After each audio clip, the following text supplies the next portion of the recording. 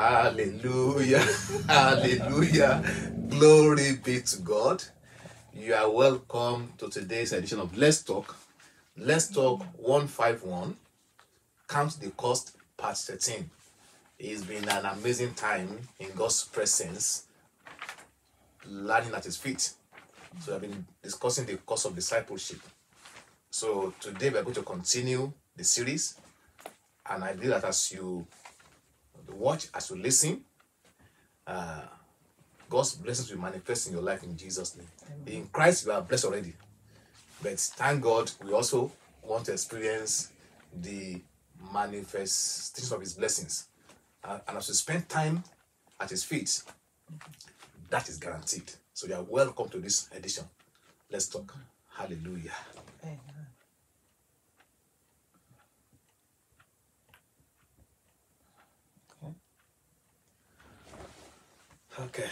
Okay, let's talk 151, part 13.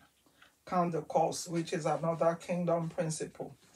So, count the cost is a term used by Jesus in Luke 14, 25 to 35. Yeah. Are we going to be reading it again today? Or we should? Maybe people should go and so please read through that scripture, Luke 14, 25 to 35. Yes. Yeah. So we are looking at one of the verses there that talks about counting the cost before we start building a tower, before we even go to war and all that. That's the context of that particular story. So we are just looking at the fact that it means that before starting a project or a life endeavor or a goal, one needs to consider all the costs, be it money cost, the strength cost, the time cost, the health cost, the manpower cost, the knowledge cost, the eternal cost. There are so many costs that one has to look at before building something. So even if we set a goal, we need to look at the cost of what we want to do before we even start it, so that there is a sure possibility of completing that project before it even commences.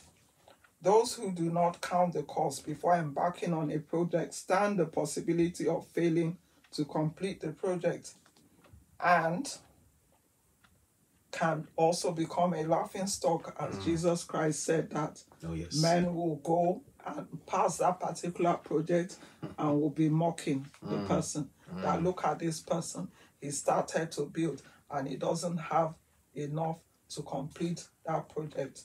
So in order to avoid being a laughingstock, that we are supposed to sit down, consider, take our time to count the cost of what we want to do, so that we have the success rate of fulfilling it. At least how much? 90 to 95% of fulfilling that particular project or goal. So we have to prepare adequately before we start the project. So please note that count the cost can be used in making other decisions in life, apart from the count the cost that we have here concerning discipleship, that we should count the cost before we start or before we become a disciple, so that we are adequately prepared to fulfill our mission as a disciple. So there are decisions that we can make that are not even about discipleship, that we can use that particular principle so that we can make better decisions. E.g., for example, when it comes to relationships, maybe you want to pursue a particular life partner, you have to look at the cost. It's not only money cost, because there is so much emphasis that, what will it cost to marry this person? Okay, we'll need this, we'll need that. We need some money to do this, we need money to do that, without looking at all other costs, because there are all other costs involved. That is not just money. There's the emotional cost. There's the physical cost. There's a time cost. There are so many things involved. Yes. In order to pursue a particular relationship. It might not even be a marriage relationship or somebody or concerning a life partner. It can be even in pursuance of a friend relationship. You have to count the cost. Will this person make me better or make me worse? Will this person help me or be bringing me down? And when we talk even about a life partner, before you even say, yes, I do, you should be able to look at the cost. This person, will he be able to help me emotionally? Will this person be able to help me physically? There are so many costs involved. Oh, yes. If you look at one, you have already seen one negative. Maybe the person treats you like dirt. And you say, okay, it doesn't matter. Well, that will change. No, you have to look at it, because at the end of the day, when a person treats you like dirt, you can look at yourself also as dirt. Oh, yes. And you start to lose all self-respect for yourself. You start to just become nothing. So you have to look at the cost. Who's going to help you to be fruitful, to blossom? Who's going to help you to become better? Oh, yes. So all these costs. Maybe someone who is not going to help you peace-wise. Even before you even say yes, you're already having fights. I'm not saying there won't be any fights, but this fighting is continuously. It's like you don't agree on anything. Irreconcilable differences. So why go ahead? You look at your peace. That this person doesn't give me peace. Then why go ahead? That's a cost there. You are not seeing peace before you even enter the relationship. How much more when you enter into that relationship? Will peace automatically now come? And some will say, well, I will pray about it and peace will come. That's dangerous. That can be very, very dangerous, because especially on the woman's side, if the man is the one that's not giving you peace, and you say, well, I will pray about it, and the man will change. When you become the Holy Spirit, you can't change any person. The best thing is to making sure that those things are resolved before you even say yes at all. I do. Even the mental cost. Yes. You have to consider. We have to consider such things. If you, as a graduate, you want to marry somebody that maybe finished primary school, okay, you have to count the cost. Is this thing worth it? You have to count the cost. Because if you are not on the same level, there is no way there'll be more fights, more arguments. Mentally. So am I going to educate my spouse to come to the same level that I am? Yeah. Have I agreed to doing that? Yes. Otherwise, if a degree holder marries someone, who is a primary school holder, and they don't have plans to increase their mental capability, there will be differences of opinions. There will be there will be fighting, because your thinking level will not be at the same level. That's the truth. Having said that, some primary school holders, they spend time in personal developments. They read, they keep on reading. That even when they talk, you're wondering, did he go to a uni? But one should be able to look at the mental cost. If the difference is so huge, and there's no way you can bring each other up, there's no way you can bring your mental ability up, then be very careful. Otherwise, it should be a fighting galore. Cats and dog living under the same roof. Tom and Jerry. That is a program on telly here in England. People know it. Okay, yeah. Okay. That's true. That's true. So all these things need to be checked. That you know what you are going into. So you've already looked at all these things and what to be done. Yeah. What about a person that says, I don't want to do any more reading? I'm okay as I am. Okay. So you need to count the cost. Are you okay with that decision? You don't mind. So these things need to be checked. And some can even say that they will do it, and then after there is a kind of problem. So those things need to be sorted out. That's why there must be honesty. Yes. The honesty level of that person, you must check it. Yes. The integrity of that person, you check it. This person, if he says that he's going to Sutherland, you must be very, very careful, because you will hear that he was in Manchester instead. Or maybe it's the woman. She'll say she's going to so and so, but you will not find her there. It's somewhere else. Then you need to count the cost. These are some of the foundations we should be able to trust one another, trust each other.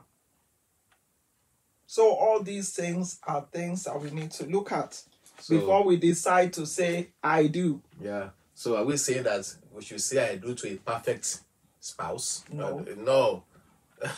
But there are some things that are fundamental. Yes. That should be in place. Yes. So that other things can begin to work around those fundamental principles. So because there's no perfect spouse out there, no perfect husband, no perfect wife. We say lie. I have found my perfect mate. No, it's not true, because we are all working in progress as the husband to be, wife to be, or even as the husband and as the wife, we are all progressing day by day. But some things are fundamental. You can't say because you're working in progress and you tell your husband or your wife that you are going out. And meanwhile, they found you, in another place, and it's a usual and it's a regular lifestyle. That's not work in progress. That is lying in manifestation. That's not work in progress at all. That is lying in manifestations. Unfaithfulness. And you are, It's a red flag. Oh right yes, there. Even before marriage, that person must have been doing that.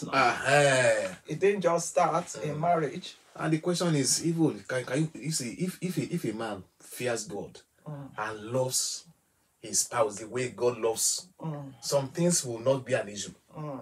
In the case whereby people are not even sure whether they are married someone that loves God or not. Can you imagine? If you love God, you will love your spouse. If you love God, you will love your wife to be, or your husband to be. You will not treat him or her the way God will not treat him or her. That's the bottom line. Once you have the love of God in your heart, and you can show the same love to your spouse to be, or to your current spouse, it will solve so many problems. Because the way the way I would treat my wife should be the way God would treat her. The way she would treat me is the way God will treat me. If that is the basis of the relationship, I tell you, the success is 99.9999% guaranteed. Because you are showing God to each other. Either you are prepared to get married and both of you are showing God to each other. When you are doing something wrong, he or she corrects you in love, and you accept correction in love, you can forgive. If you are showing God, if you are treating each other the way God will treat you, I tell you that you will just be, you will enter into the marriage, and challenges of life will not be able to cause the marriage to collapse. And you'll be counting 1 year, 5 years, 10 years, 30 years in that relationship, because love of God is the foundation. We should even look at also, if you want to marry somebody, look at the money cost too. Yeah. Is this person hardworking? Or is always relying on you, or she's always relying on you? We need to look at that too. Is the person lazy? Or the person is hardworking? The person might not really have much, but is hardworking. That is different from somebody that is trying to sponge off on you all the time. So you have to count the cost. That this person, if I marry this person, is this how this person is going to be doing? Is it that this person is lazy? Or the person is hardworking? So that too, we need to count the cost. And also count the cost of spending time with your family. In case a child comes into being, are you ready to spend time to raise up your child?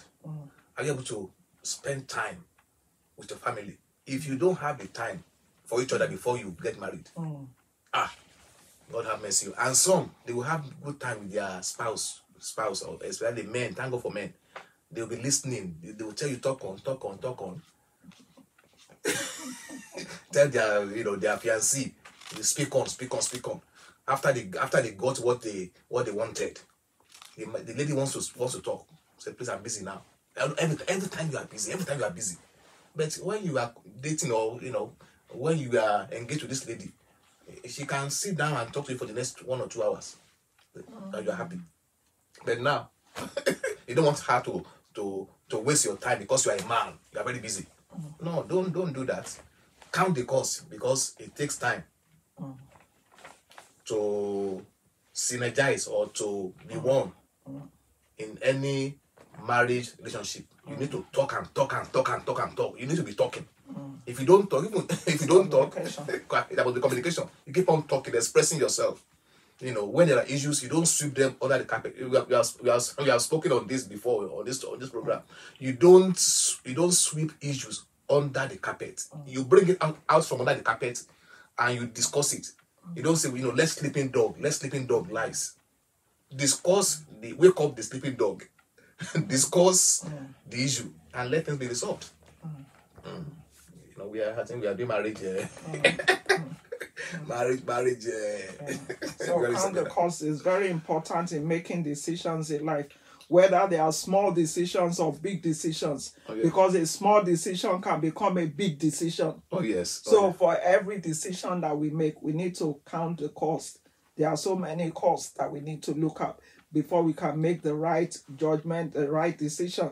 It can even be concerning a job. You have to count the cost. Okay, this job will give me more money, but it will give me less time.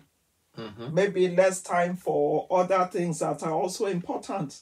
Then you have to count the cost. Do I go with this job or not? Maybe for a length of time or something, and I go for it or not. Or should I choose the one that is of lower wage? Yes, which gives me time. Give me more time, yeah. So maybe a business project or something, proposal or something. In order to even make a decision concerning, you need to look at the cost. Look at the person that you are going into business with. Count the cost. Is this person trustworthy? Is he honest? If he says he will do something, will he do it? So all these things need to be looked at. So money is not everything. People can say, money is the answer to everything, but we have already discussed it here before. That scripture is taken out of context. Oh, yes. It will say money answereth all things concerning having a feast. You need money in order to have a feast. Yeah. That's what he was talking about there. Yes, to buy the items, to prepare the ground, you need money for those things. For a party. Yeah. So that's that. So we are looking at Judas. His decision to betray Jesus for 30 pieces of silver, which is money. He did not look at or regard other costs that will also be involved. All he looked at was the money, the financial gain that he will get from that. This is Judas we are looking at. When he was making that decision, it was based on money. We can say that he looked at only money. Or maybe he had some regard that, okay, there might be other costs, but no, it doesn't matter. They don't matter. So long as I get that money, I've already got plans for that money. So what were the other costs that he didn't look at, Judas, that we are learning from today? What were the other costs? There's reputation cost. His name cost. No wonder today, people, if you call someone a Judas, we all know that that's not a good thing, is it? So he became infamous. He didn't look at his cause that this will not help him. And it's in a negative way. A reputation cause. His name is associated with evil, with bad, with betrayal. Oh, yes. So he didn't look at that cost. What about relationship cost? He didn't look at that relationship cost. If he had looked at it, he would have looked at it that if I betray Jesus, he has never done me any wrong. If I betray him, I'll lose his relationship. The relationship that I've had with him for the past 3.5 years or thereabouts. And he didn't look at it either concerning the relationship cost of even the other disciples. All of them have been going in and out. They laugh together, they eat together, they sleep together, they talk together. They do all these things together. He didn't look at that, that he will lose these friendships. He didn't look at that cost. It wasn't anything to him. He didn't look at the mental cost. We know that he wasn't at peace. As soon as he saw what was happening, that okay, he has betrayed an innocent man. That these people, they are going to kill him. Maybe he thought that the enemy had told him that maybe they will just put him in prison for some time and they will release him or do one thing or the other. But he saw that the way things were going, that no, he doesn't even want this money anymore, that they should take their money. And they refused. So he didn't look at the mental cost, the stress that it will give him, and what happened as a result of that. He, at the end of the day, committed suicide. He didn't look at that cost. He didn't look at it that even that there was going to be the cost of being alone.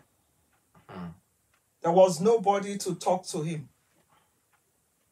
Nobody would be able to persuade him or anything, even if he was going to say anything to anyone. There was nobody who he was able to confide in. He was lonely. And not in a good way. Yeah. So all these things led to his abrupt end. He didn't even look at the cost of even what he's doing to his relatives. Judas didn't just drop from heaven. He had relatives. Oh, yes. So he didn't look at that either. He didn't look at that cost, that he will give them a headache and he will give them a bad name. Look at Judas. That's the brother of look at so and so. That's the brother of Judas. He didn't look at that. The people in that family, they are betrayers. Don't move. Don't even go close to them. They are known. They are known for that just because of one person that spoiled the family's name. He didn't look at that cost. All it was about was that money. He must get his hand on that money. What about his office cost? The office cost. His bishopric at the end of the day was given to somebody else. He didn't look at the cost that he was supposed to be one of the apostles. Although it's been written that he will betray, and they knew he wasn't going to repent from that anyway. But he lost his office. What about eternal cost? He didn't look at that if I do this thing, and I believe that he's the person I sent from God. I heard it when Peter said that this is the Son of the living God. I've seen miracles for myself. Oh, yes. Not staged. For real. Tangibly. He has seen them. He had been an eyewitness of these things. He didn't look at it that is it possible that he will have, that if he should die, that there is going to be an eternal separation from God. He didn't look at the eternal cost. Nobody is going to be jubilating over him in heaven. Oh, you are here. So eternal separation, eternal damnation. He didn't look at the cost of that either. Yeah. You want to say something? No. Okay. Well said. Well said. Well said. So what does that teach us? We should never make a decision solely based on money or financial gain. We must look at all other costs before we can make a good decision or make a better informed decision. We need to look at all the costs, not just one. That is money, it's money, money, money, that's it. And we are okay with that. No. You have to look at various costs. If I do this thing, am I going to be able to live with myself? Look at these costs. That I'm not that kind of person. I won't be able to live with myself. Then count the cost and say, okay, I'm not going to do that thing. So it's not all about money. So please note, there is betrayal for the truth. There is betrayal for the truth. That is someone who exposes the truth so that people can know what is really going on. And it is because as a result of this that people are set free. They can say that that person is a betrayer, but is on the side of the truth. And because that person is on the side of the truth, he's doing the work of God. Oh, yes. Because he's bringing the truth that, okay, I used to be among those that were lying. Or maybe I didn't know better. Oh, yeah. And now he's come out, or she has come out, or they have come out. And they are now saying, oh, what we thought was the truth is not the truth. So they're exposing the truth about such people, that these people are not giving us the truth. And that one is quite different from the betrayal against the truth, yes, which we can see in Judas Iscariot. Oh, yes. So we're looking at Paul and he's counting the cost. We know that he counted the cost, even though he didn't count it in our presence, but there in our presence. Okay. But because he mentioned something, we know that he counted the cost. Philippians 3:4-10. You're all welcome. Thanks for joining us. I appreciate you. Bajuma Abule, that's our brother. Welcome, sir. I'm blessed. Pastor too. I appreciate you. Yeah. I'm looking at count the cost as a disciple of Christ. Philippians 3:4-10. Though I might also have confidence in the flesh. If any other man thinks that he has reasons, he might trust in the flesh, I more. Circumcised the 8th day, of the stock of Israel, of the tribe of Benjamin, a Hebrew of the Hebrews, concerning the law, a Pharisee, concerning zeal, persecuting the church, concerning the righteousness which is in the law, blameless. But what things were gain to me, those I counted loss for Christ. Yea, doubtless, and I count all things but loss for the excellency of the knowledge of Christ Jesus my Lord, for whom I have suffered the loss of all things, and do count them but rubbish or dung, that I may win Christ, and be found in him, not having my own righteousness, which is of the law, but that which is through the faith of Christ, the righteousness which is of God by faith, that I may know him, and the power of his resurrection, and the fellowship of his sufferings, being made conformable unto his death. Okay. So here we want to look at a few things. From this passage, we know that Paul counted the cost of knowing Christ, of wanting to know Christ, of wanting to know his Savior, to wanting to know his Lord. We can't say that because of his experience on the road of Damascus, he did not have a choice in the matter. God has given man his creation a free will. Oh, yes. And Paul had to exercise his free will, so determining whether to seek to know Christ or to go back to his gains, enumerated in verse 4 to verse 6. Let's look at some of those things. Yeah. The summary of it all is from verse 4 to verse 6. It says, circumcised the 8th day, which was a sign of being a child of the Abrahamic covenant. Oh, yes. Which means that he also had access to worship in the temple. He could freely go and worship in the temple. He also mentioned that he was of the stock of Israel. So that is known as God's people. Oh, yes. Who knew the real God. Yeah. An achievement. The name Israel commanded respect among other nations. We know that. Oh, yeah. So if he's saying that he's of Israel, he's of the stock of Israel. He commanded respect. So that was an achievement too. If he wanted to go by the flesh, it's an achievement. That he was from the tribe of Benjamin. That he could trace his genealogy. One of the 12 patriarchs. Another thing he mentioned was that he was a Hebrew of the Hebrews. Oh, yes. To us, that means that he was saying that there's no mixture in him. There's no half Hebrew, half Egyptian. Mixed race. I was purebred.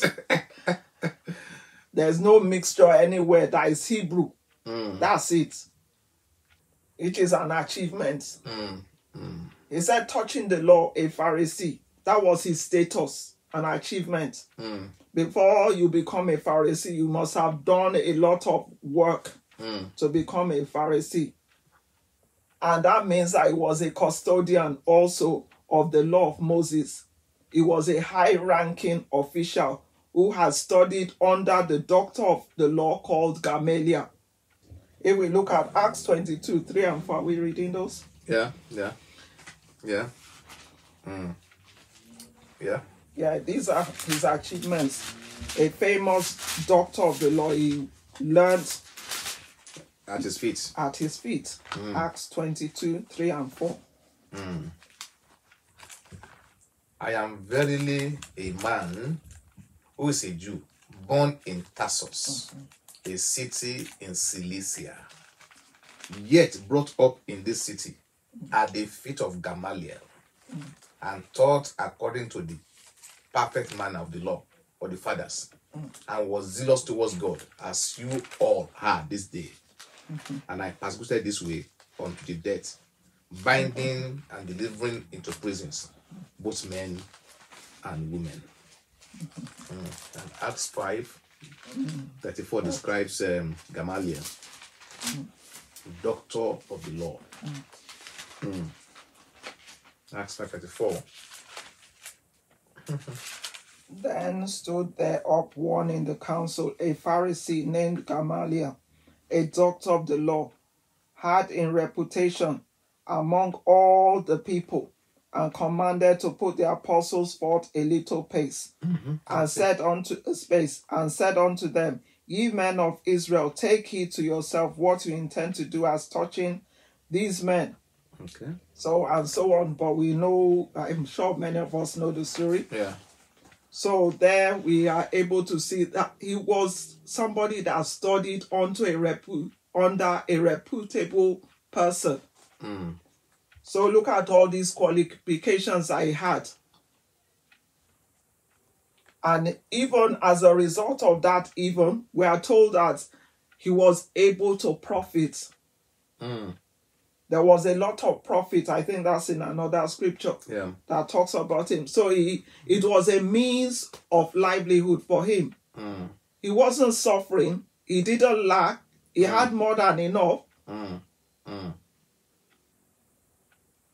Then apart from that, he said concerning zeal.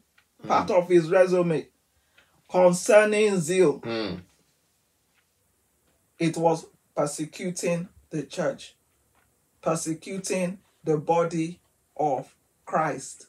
persecuting the body. He was not persecuting the building or any building. He was persecuting people that form the body of Christ. He was persecuting them. Then another thing from verse 4 to 6. That's what we are 3, 4 to 6. That's what we are looking at. We are just giving a summary. Touching the righteousness in the law, he was blameless.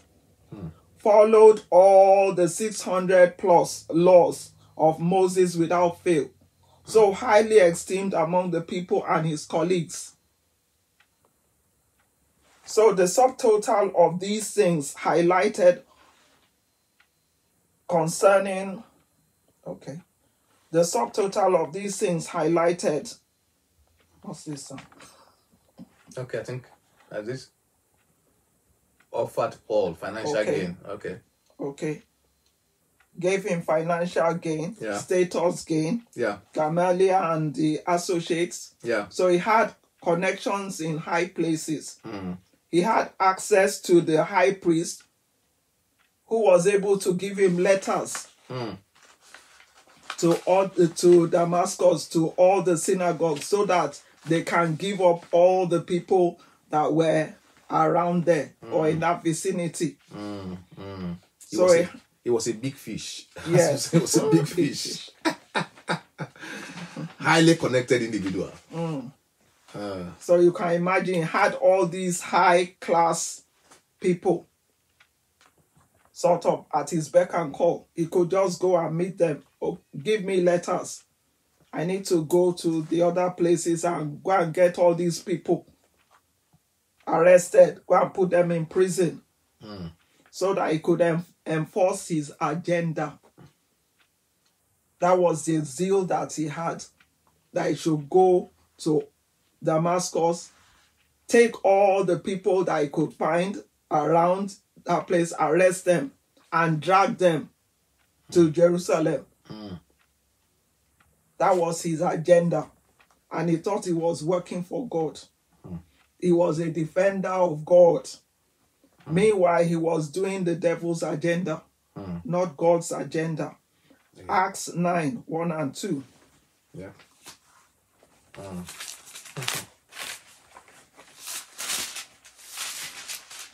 And Saul, yet breathing out threatenings and slaughter against the disciples of the Lord, went unto the high priest and desired of him letters to Damascus, to the synagogues, that if you found any of this way, whether they were men or women, he might bring them bound unto Jerusalem. So we can also infer concerning the achievements, concerning the gains that Paul had, that he had one of the best houses in the best location because he was a Pharisee. Oh, yes. We can infer that. We can also infer that he had servants who served him. Not one, not two. We can also infer that he had a good wife to match that status. Because we know that they said Pharisees, before they can become a Pharisee, one of the qualifications is that he must be married. Although there's a debate about that. There's a debate, but to match that status, we are inferring anyway. Okay. Why to match that status? Then we also know that he had an official entourage that he went with when he wanted to go to Damascus. So his lifestyle was sponsored by the state. The Bible even says that he profited. He even said it, that he profited in the Jewish religion. Galatians 1:13 and 14. There was profit to be made. A lot of profit. A lot of places to be invited to. Now come and speak with us here. Come and do this. Come and teach us. We're inviting you to come and help us here. We'll pay you well. Galatians 1. Galatians 1, 13 and to 14. For you have heard of my manner of life in time past, in the Jewish religion, how that beyond measure I persecuted the church of God and wasted it, and advanced in the Jewish religion above many of my equals in my own nation, being more exceedingly zealous of the traditions of my fathers. King James Version says, and profit in the Jewish religion above many of my equals in my own nation. So that tells us that there was a lot. And yet in verse 7, Philippians 4, we are told that he said all these things, he counted them as loss for Christ. But he didn't say it in a way for people to pity him. He wasn't saying it to get some pity, or how will we put it? to invite to sympathy, a pity or party. anything. Yeah. He was saying it with joy. Why do we say that he was saying it with joy? If we look at that verse 1, Philippians 3 verse 1, talks about joy. Rejoice in the Lord. Rejoice. And then we also know that it's the same Paul that said rejoice in the Lord. And again I say rejoice. So he wasn't having a pity party that he has lost all these things. He lost them for Christ. That's verse 7. Verse 8. He counted the cost of all his achievements, all his fleshly achievements, the ones that he achieved by himself and the one that he didn't. We've said that before, even in this program. Yeah. That there were some that he had no hand in it at all. He was just born into being a Jew. He didn't tell God, please put me among the Jews. I want to be born by someone that is Jewish or Hebrew. No. He found himself there. But he could use that to get into different places. Oh, yes. To gain access. So he counted the cost of all his achievements. Everything, all those achievements, he counted them and he estimated them as what? As dung, as garbage, as refuge. Refuse. Yeah. For the excellency, that is surpassing value, priceless privilege, superior knowledge that Christ will bring. If he has knowledge of him, that will be superior to everything that he has achieved. He counted it for the excellency of the knowledge of Christ, Jesus, my Lord. That was Paul. That everything else is garbage. Dr. Paul, eminent, so and so, the this of this district, of that district, that has 5 honorary degrees, that has this, that has that. He counted everything as garbage, as dung, as fit for nothing. For the excellency, he chose the knowledge. Because if we look at Paul, when he was converted and he sat down and he sat down, there was always a choice for him to make and say, okay, my eyes are open again, or my eyes are not open. I'm going back to my old lifestyle. I don't want anything to do with all this. Look at what I have to lose. It's too much. But he sat down and he considered it time and time again. And he will still come up with that for the knowledge of the excellency. For the excellency of the knowledge of Christ. That's what he was after. Knowledge of Christ, knowledge of Christ, knowledge of Christ. And guess what? God allowed him to exercise his free will. Yes. Because God is a God of free will. And he has given man free will too. God allowed Apostle Paul to exercise his free will. Thank God he chose aright.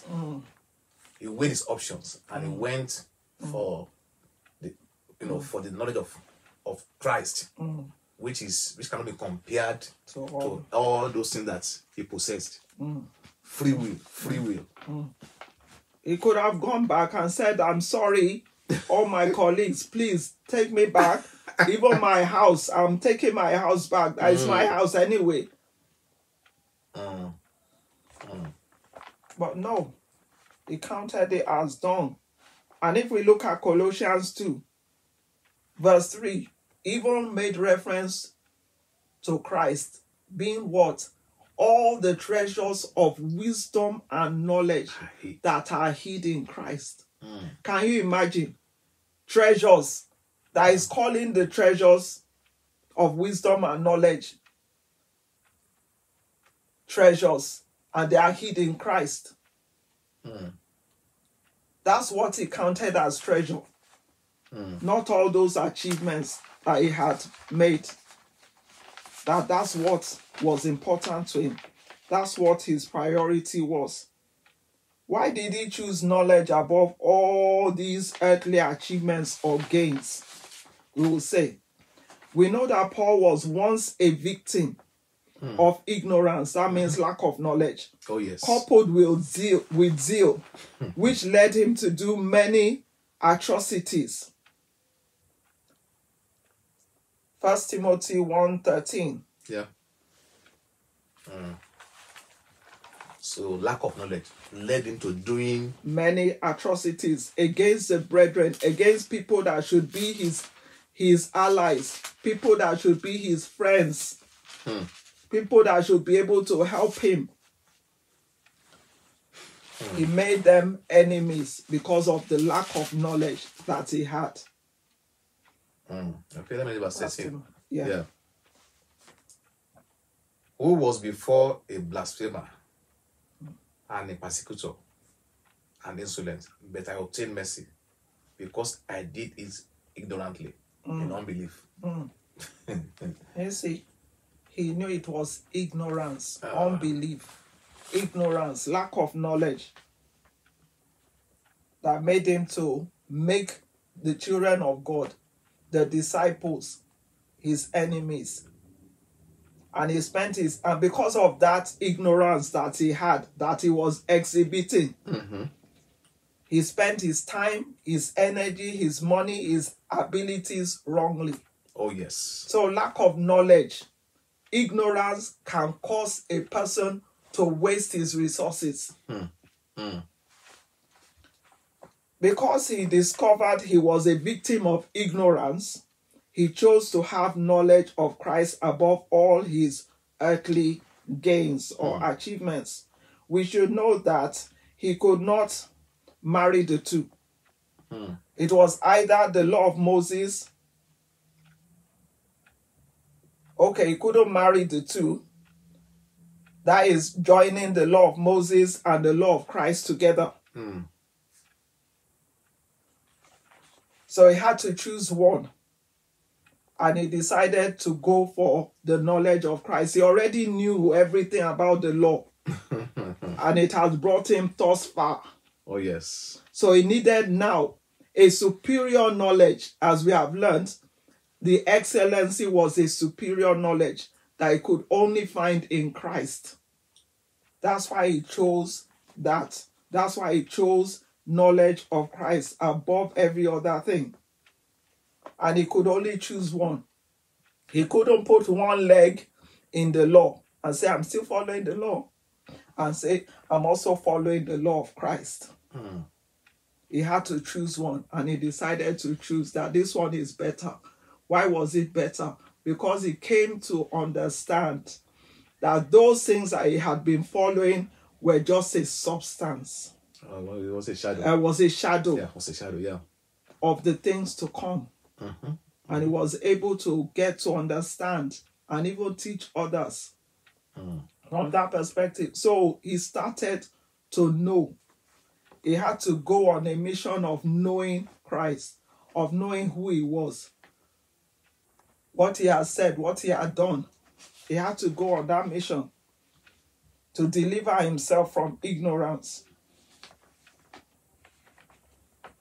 And then we also know that he knew that God had not married the law and the law of Christ together. So what God had not joined together, he shouldn't join them together. Law of Moses and the law of Christ. We can't. Even now, we are not supposed to. It doesn't help us.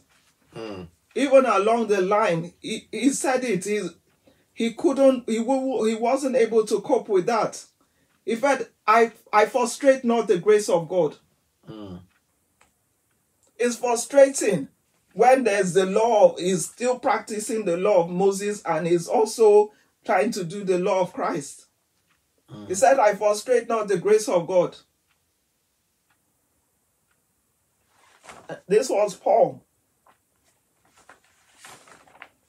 So in pursuance of the excellency, the superior knowledge of Christ, he went to Arabia, Damascus, before even meeting any of the disciples, the apostles in Jerusalem. Galatians 1, 13 to 18. Yeah.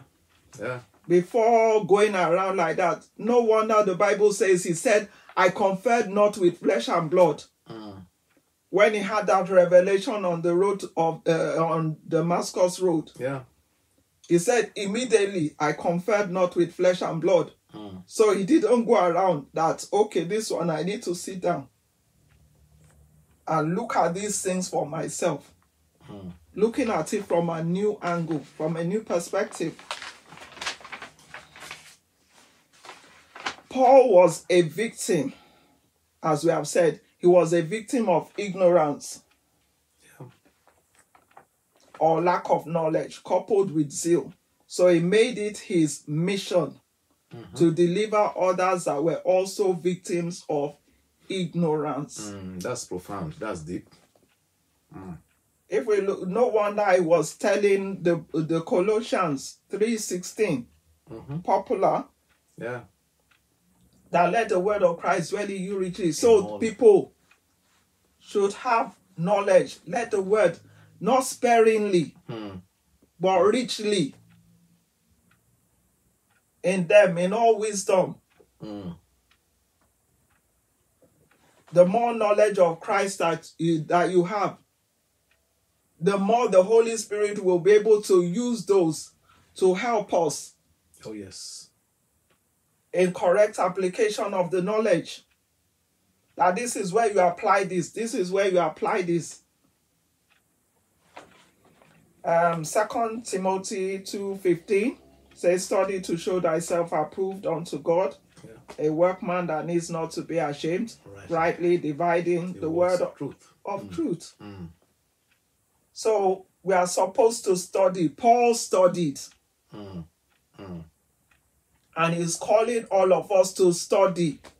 Personally, sit down and study. Study to show thyself, not somebody else. Thyself, approved unto God. Then we have 1 Corinthians 12:1 that talks about Paul saying, "I don't want you to be ignorant concerning the gifts of the Spirit." He hated ignorance with a passion. Oh, yes. Because he had been a victim of this. 1 Thessalonians 4:13. Read that one, or you want to say it? Yeah, you can just read that. It's saying, I think it's saying concerning those who are asleep. I don't want to be ignorant. I don't want to be ignorant as per those who are asleep. Which means they are going to rise up. And you see them again. And we'll see them again. Yeah, that is that's scripture. 1 Thessalonians 4:13. Yeah, let me just read from here briefly. Those who are asleep. But I will not have you to be ignorant, brethren, concerning them who are asleep, that you sorrow not, even as others who have no hope. So those who are ignorant will be sorrowing hopelessly.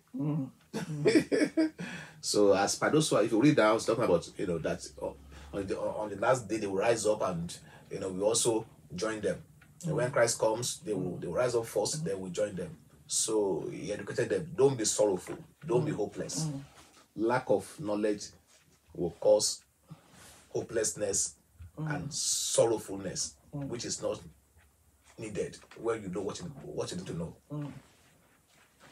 So although in this particular context he was talking about brethren that when they sleep, when they die, that's not the end of everything. Yeah, so there's knowledge for every kind of thing, knowledge for everything. Not just knowledge concerning one thing, but knowledge concerning everything that we need to know.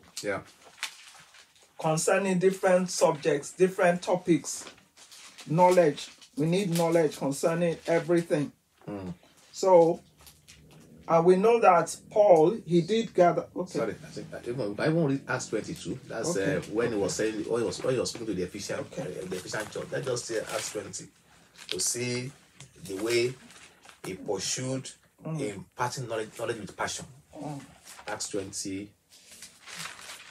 18 to 21. Yeah. And when they were come to him, he said unto them, you know from the first day that I came into Asia, after what manner I have been with you at all times, serving the Lord with all humility of mind, and with many tears and temptations which befell me by the lying in wait of the Jews, and how I kept back nothing that was profitable unto you, but have showed you and have taught you publicly and from house to house. That was Apostle Paul. Testifying both to the Jews and also to the Greeks, repentance towards God and faith towards our Lord Jesus Christ. He was doing it publicly. After public meeting, he will also go from house to house. You know, which type of leader is that? After public meeting, he will still go from house to house to impart knowledge, so that he will not be a casualty of ignorance. He was once a casualty. He hated lack of knowledge with passion, and he took steps toward making sure that nobody came across Apostle Paul that will not get educated. He will go with something. Something that will set you free. And he was doing it day by day. In fact, to the Ephesian church, he spent about 3 years doing that. Day, night and day, educating them. He will go to work, come back from work, go to speak publicly, then go from house to house, day by day. So we know that 1/3 of the New Testament is written by him. Why? Because he had learnt a lot about Christ. He was in pursuance of that knowledge, and he did get that knowledge. And that's why he wanted to impart it to us, and he wanted to impart it not only to people then, but even people that will be coming after that time. Even today, we are learning a lot through Paul, the apostle to the Gentiles. We have learned a lot. And that's why he put it down in writing, so that we can learn these things and not be ignorant, to eradicate ignorance concerning the knowledge of Christ. He put all these things down. So Paul's lament, there's an aspect also concerning Paul's lament over fellow Israelites in Romans 10, 1-3, that they have zeal, but they lack knowledge. He was lamenting concerning them. He desired that they should know, they should even know Christ, have knowledge of Christ. So he was lamenting there, that they have zeal, but without knowledge. And he knows that he was lamenting because he had been a victim of that. We'll say he was a victim of zeal without knowledge. We also know that even Peter, he told believers to add to their faith knowledge. 2 Peter 1:5, add to your faith knowledge. And that knowledge, not every, okay, how would I put it now? So that people will not think I'm saying something else. Not only knowledge from the Bible. Knowledge Not only from the Bible, but from other writings that will help you or help us in our journey of life. Yes. Some things are not contained in the Bible. Yes. But they are out there that can help us. Yes. So we should avail ourselves the privilege of accessing such knowledge, buying books that will help us, to eradicate ignorance in so many areas of our lives. So not only the Bible knowledge, but other useful knowledge out there. Yes. Yes. So ignorance is not a garment that looks good on anyone. Okay. Take responsibility and sit at the word for yourselves. We must all take responsibility in order to know whether what we are holding on to is right knowledge or not. Because when the Bible says, my people perish for lack of knowledge, it's talking about the right knowledge. We can say we have knowledge and yet it is the wrong knowledge. And when it is the wrong knowledge, it equates to no knowledge, to lack of knowledge. So we need to take responsibility and not leave it to somebody. This person has achieved so much, so let me just be listening to their teaching, to their teachings. Let me just listen and that's it. I don't examine it. I don't do anything. I don't prove it. Let me just take it. Must be right because I can see all these achievements. I can see all these millions of followers. I can see this. I can see how rich the person is. So it must be right. No. We have to take responsibility. Study to show thyself approved. We have to take responsibility. Okay. We didn't read that one. Yeah, but I've mentioned it. Okay. Yeah. So we have to take responsibility. Everybody, every child of God is supposed to take responsibility. And not just leave it to teachers. We have teachers in the body of Christ. Let them teach us. Not all teachers are teachers. We even have teachers that are false teachers. So how will we know the true teachers if what you are reading and what they are telling you are two different things? A teacher can come and just be saying some things, maybe take one verse and give it its own interpretation. Meanwhile, what the scripture is even talking about there is completely different. But they have formed their own Bible, a caricature of the Bible. And people will say, yes, we are all reading now. We were holding the Bible now when the person was reading it. Meanwhile, the person has quickly taken out one word and inserted another one. The person dwells more in the old than in the new. And say, you must follow this, you must follow this. Meanwhile, it's not even part of what we are supposed to follow. The old should not be our comfort zone.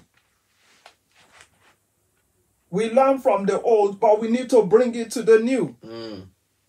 Bring it to the lens of the new and see whether it is for us or not. You are saying, how do you know the right teacher? When someone is teaching you and that teaching is not empowering you. It's not equipping you to go and apply it and see results. But that person is teaching you, towards himself. He wants to enslave you towards himself for life. For example, like the last talk, we are talking about Elijah and Elisha's agenda. People were telling you Elisha put water into the hands of Elijah. Why? They want their followers to serve them for a lifetime, for life. And even after life, they should still serve keep them on serving by serving even their children, their offspring. Yeah. So when somebody is teaching you and the thing is not empowering you, it's not equipping you, you can't apply it and see results. Then please, no apologies. You just know that that's a wrong teacher. Christ, when he taught people, he wanted them to be like him. Can you imagine? All that he was doing, he also equipped them to go and do. Even before he left the world, he said them to go and do what he did. So having listened to Jesus Christ for years, He asked them to go and do what he did while he was alive. Even when he left, he now empowered them with his spirit. So when the person who says the teacher is sitting you and you don't get something out of it, then also when you have a witness, that's so important. Learn to have a witness. You are not happy. You are not To recognize. Yeah. Learn to identify a witness. You are not happy with what you are hearing. God, even Holy Ghost, even go further and give you dreams, visions, revelations concerning that person you are listening to. That person is not the right teacher. Otherwise, if you continue to listen to that person, that will not end well. So you can know the right teacher by this. They want you to be who you are called to be. They want you to be strong. You are equipped for the truth. They want you to speak the truth. Discover who you are.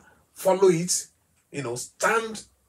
And they always talk about the truth, about Christ. Not about themselves. If that's true, just about themselves. They testify so that people can see them as a big man of God who can achieve a lot, and others cannot achieve. Then such teachers are not helpful to to you as a person. There's somebody who taught you. He gave testimonies and they saying you too can do it. You too can achieve that. Yes. It's not only for me. It's also for every child of God. Yes. The God in me is the same God in you. Yes. That's the right teacher. The Holy Ghost in me is the same Holy Ghost in you. That's the right teacher. And someone who says your own Holy Ghost is junior. Junior Holy Ghost. Very. Although they won't say it like that. But small. But the way they will say it is such that you'll be wondering, the Holy Ghost in me. I think it's Junior 21 as he is carrying. Junior Holy Spirit. But they say, but who says, look, you have the same Holy Ghost. Yes. The anointing on you is the same anointing on Christ. Yes. You can do what he did. Yes. That's the teacher that you need to listen to. It took Jesus only 3.5 years. Yes. Oh yes. To build men temples that could go out and turn the world upside down. Oh yes. Just 3.5 years. Oh. Yeah. To teach them and for them to become temples, buildings that are not made by hands, and to go out and to turn the world upside down. That's profound. That's interesting.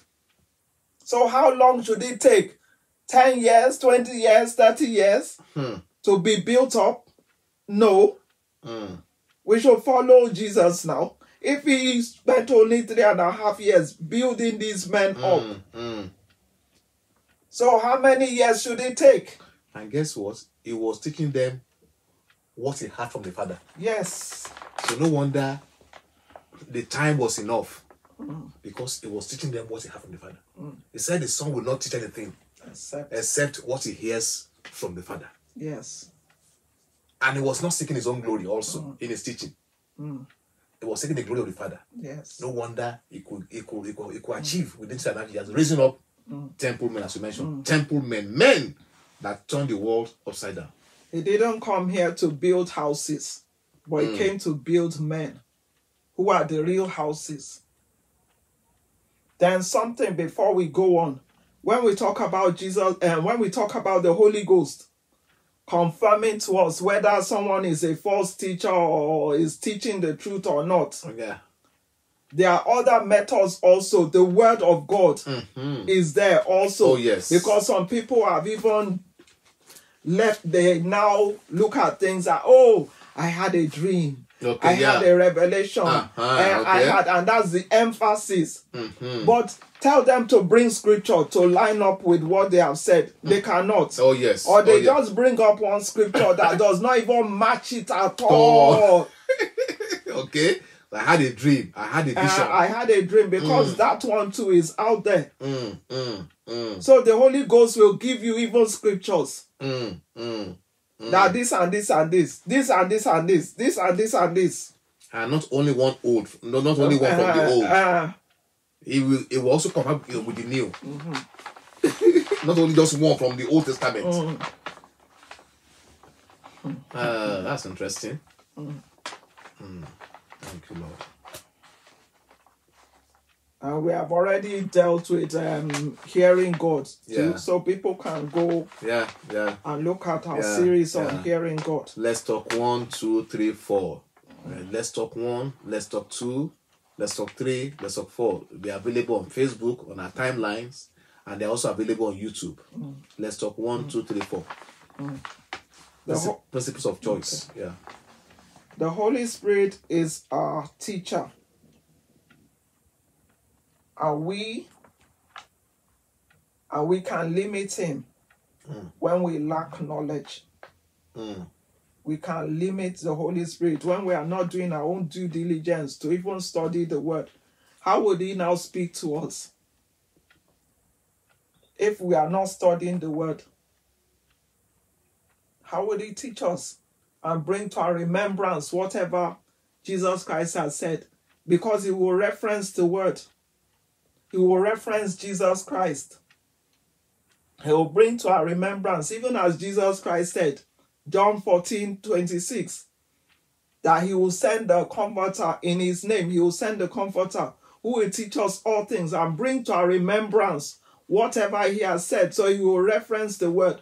The Holy Ghost will reference the word. He will bring it to our remembrance, to our memory. But if we can't, we don't even know the scriptures, how would he do that? Although he can use other methods, but it's not going to be as, how would I put it? I would rather say it's easier.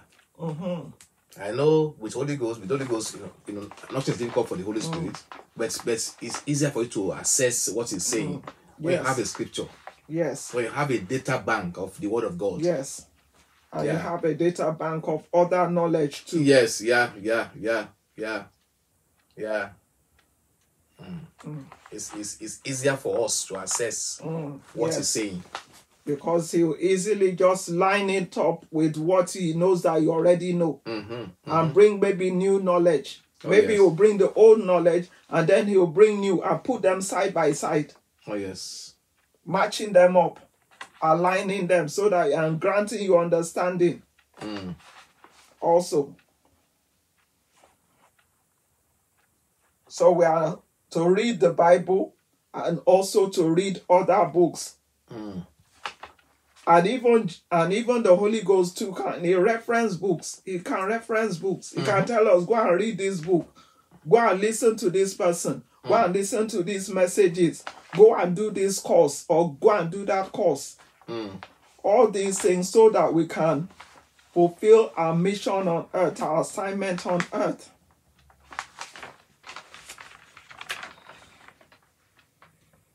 The Bible says in Proverbs 10:14 that wise men store up knowledge. Wise men store up knowledge. They stockpile on knowledge. Because when they have enough knowledge, then the Holy Ghost can take from that knowledge and give you right application. But if you don't have the knowledge, how would he be able to help us to apply it to the right situation? And even sometimes he can take things that are completely unrelated and bring them together. Oh, yes. And you will know that this is only God that could have done this. It's only the Holy Ghost that could have done this. And join them together. So to be wise people, we need to store up knowledge. Store up knowledge so that the Holy Ghost can easily gain access to speaking to us, because he will now take that knowledge and now he can bring even new knowledge, old knowledge, bring them together and say, okay, this is it. Let me just give an example that came to mind. Last year, at the beginning of the year, around March, one particular COVID issue started in the UK. Thank God for where we are today, but it was terrible then, around March, April. And somebody close to us was having symptoms of COVID. And I prayed for the person on the phone. And when I dropped the phone, Holy Ghost just brought a particular phrase to mind concerning the COVID, that this also shall pass. That was a phrase that I read from Abraham Lincoln's quotation. The former U.S. presidents during the war, in honor of the former U.S. presidents during the Civil War in the U.S. that ended the slave trade.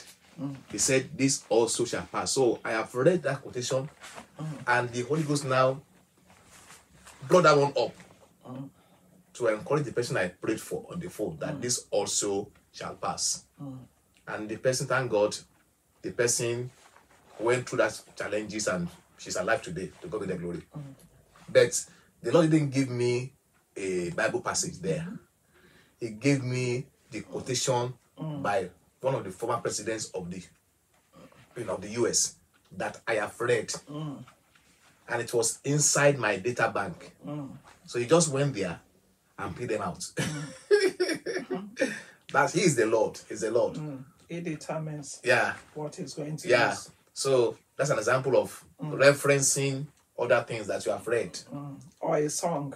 I can even bring a song. I can bring a song in line with what is happening. Many a times maybe you are feeling discouraged and you just hear a song. Don't be discouraged. It can be a secular song that you have heard so many years ago. And they're inside your data bank. Not necessarily a Christian. Christian. It's a Christian song. Yeah. No, the Holy Ghost will just take a part. Yes. Who is the author of music? Even if we have songs that have been adulterated or what? Yes. Okay. We still have the genuine. So if he takes that phrase and uses it to speak to you. Oh yeah. You can't say, I didn't hear. I don't want to listen. Oh, that cannot be God. God chooses the method. He determines the method. If his music wants to use, he will use it. Yeah. And he can reference an unpopular man of God. People are saying that man of God is so popular. He's a very bad person. I don't always say, go and listen to him. They can tell you, go and hear him. Or that man of God, he's so good, fantastic, he's this and this. All those will say that is no go area for you. That is no go area for you. Don't go and listen. No. So referencing by the Lord is he wants to reference, and when he references, please let us follow it through. One thing is for him to reference a resource of knowledge. Another thing is for us to follow through. Let us follow through so that we can have testimonies concerning our lives, so that we can enjoy his help when the need arises. Hallelujah. Okay. We thank God for what God has done today. Hallelujah. We appreciate you. Thanks for joining us one more time. We are going to just pray briefly for those who are believing God for sound health. It is the will of God that we should live a healthy life. Why? So that we can have a healthy body to carry out his will here on earth. So no wonder Jesus Christ, apart from teaching people about the kingdom of God, he also healed the sick. And he has also sent us to go and teach about the kingdom of God, to heal the sick, to raise the dead. Freely we have received, freely we should give. So you're watching this program and you are having health challenge. It doesn't matter which type. Whether virus related, whether blood related, whether organ related, system related, it doesn't matter the name. There is power in the name of Jesus. Oh, yes. So we are going to decree right now and command healing to take place in your life in the name of Jesus. Amen. Thank you, Lord. We give you praise. We give you praise for those who are watching us. And Lord, they are having health challenge. We speak to your body to be healed right now in the name of Jesus. Amen. The name of Jesus flows through the air into your life right now. the name of Jesus. And causes healing to take place in the name of Jesus. Amen. The Bible says we shall lay our hands upon the sick, they shall recover. Oh, yes. So through this program, we'll lay our hands upon the sick. Name of Jesus. And we say the sick recover in the name of Jesus. Amen. We have not come in our own holiness, in our own righteousness, but we have come through the faith in Jesus. We have come by the faith in that name of Jesus. So let the blind see in the name of Jesus. Amen. Every high condition be healed right now in the name of Jesus. Amen. The person who had been programmed to end his life very soon, we reverse that in the name of Jesus. Amen. And every conclusion medically that is saying, well, you will not survive, we reverse it in the name of Jesus. Amen. Thank you, Jesus. Thank you, Lord. We give you praise. Hallelujah. In Jesus' mighty name we have prayed. Amen. And amen. Amen. Amen. Thank you, Lord. Hallelujah. Yeah, we want to just quickly do a disclaimer here that Disclaimer. a disclaimer here that please don't go off your medication until your GP says so.